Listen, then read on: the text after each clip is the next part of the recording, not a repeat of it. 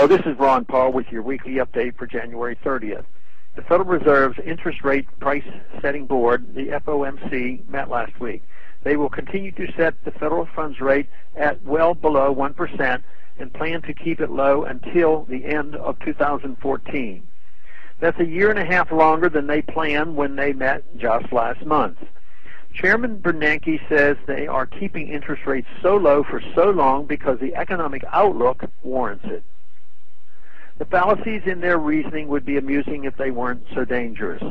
The Fed wants to keep the price of money at essentially zero, in other words, free, to boost the economy.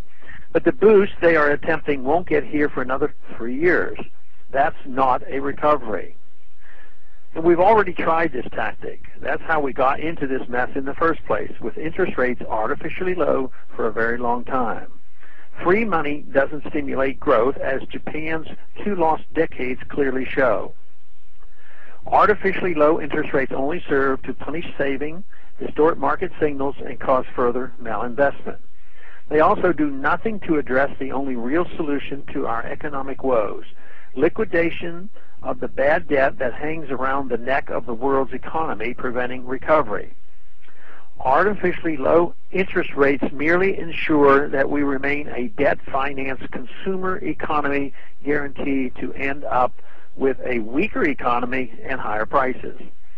What baffles me even more is that 2 decades after the collapse of Soviet planning and decades more since the U.S. and economists purportedly rejected the idea of price setting, we find nothing wrong with the Fed setting the price of money.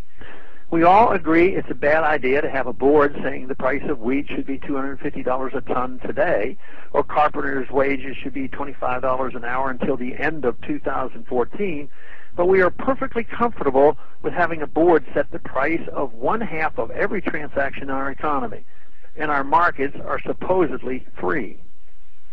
The Fed policies of low interest rates, Operation Twist, and rounds of quantitative easing are all attempts to keep the economy alive artificially.